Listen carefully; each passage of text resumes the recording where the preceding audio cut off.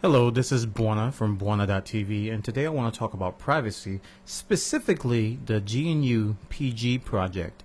GnuPG it stands for the GNU Privacy Guard, and of course GNU stands for GNU's not Unix. It's a crazy acronym.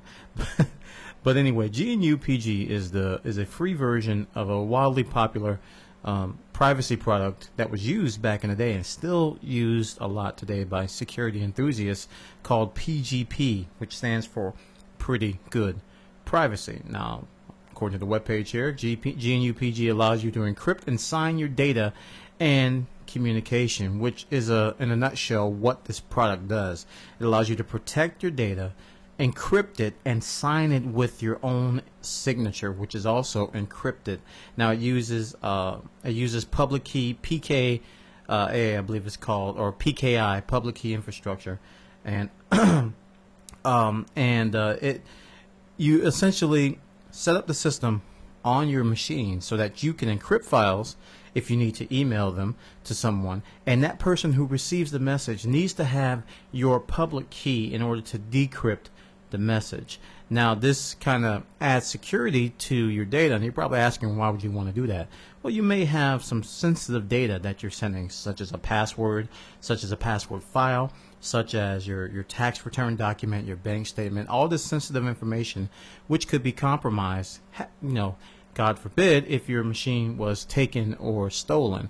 So GnuPG is a free version of PGP, which allows you to encrypt that data. Now you can also use this to encrypt and send email messages, and up until recently you had to have a local email client, such as back in the day we had Eudora, we had, on the Mac there's Mail.app, on Windows there was Outlook Express, an Outlook, and all these different clients.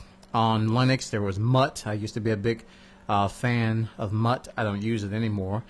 Pine, and all these different email clients which had ties into this project. Now you can download GnuPG today at GnuPG.org, and in the binary section I highly recommend you go here unless you're comfortable with compiling software, and you have different packages for different platforms, including Linux, Mac OS X, and Windows. Now I've set this up on both Windows and on Mac, and I gotta say the Windows version is easier to set up since everything is kind of combined into one program.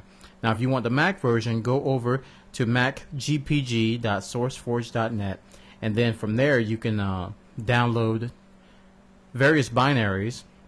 In this case you can download the GnuPG binary. You can download a program that allows you to manage your public and private keys, a file tool, a drop thing type thing, and preferences.